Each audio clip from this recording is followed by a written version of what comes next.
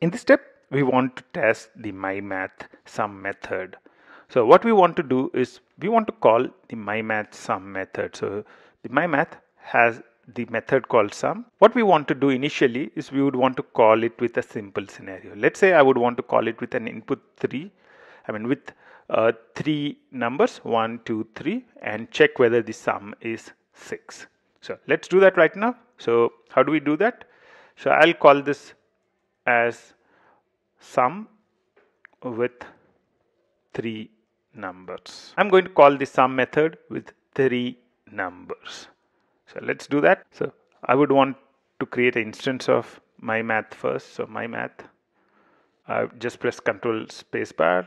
Now I can import that. So you would now see that myMath, we are in the same package. It does not need to be imported. myMath is equal to new myMath.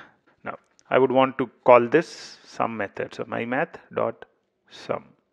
So I would want to call the myMath sum with 3 numbers. So I'll create an int array. So new int array. What are the numbers that should be there? 1, 2, 3. Right.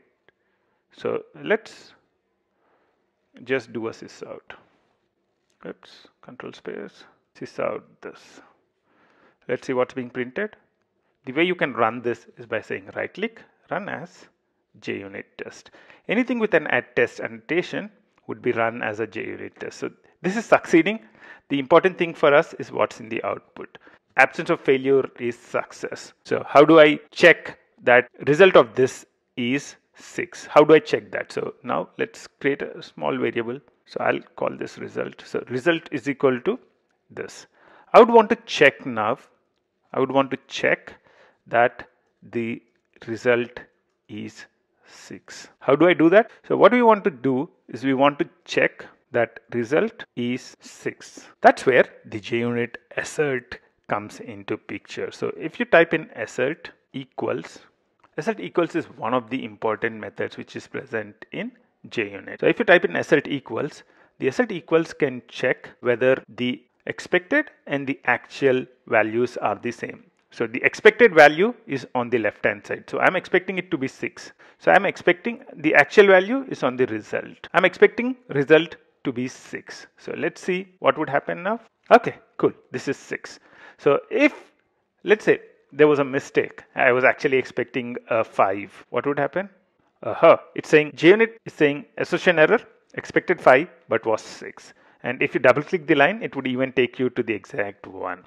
So this is what JUnit framework is used for. You can write tests around it. So now I've tested with 3 numbers. So I'll also do a few other test cases. So I'll copy this and now say sum new int, let's say with just 1 number. So if I call it with 1 number, what should be the result? So instead of with 1 number, just 3. What should be the result? The result should be 3. Run as JUnit test. Success. Cool. Let's say there was some bug which is introduced in here and somebody, instead of writing sum, had written sum plus 20. So somebody was coding this method and they made a change here. Let's see what happens to the test if you run it right now. Aha, the test starts failing. This test says I'm expecting 3 but the result is 23. This is what would happen when JUnits are continuously run. Let's say one of your projects made a mistake in the implementation of your method. So you have implemented the method, you wrote the test, and later your friend or your project mate is changing your code and he introduced a bug. What happens when we run JUnits continuously is that the JUnit would find the bug and the test would start failing. And now you can actually go ahead and start fixing the test. So you go ahead and fix the test and run it and the test succeeds. That's perfect.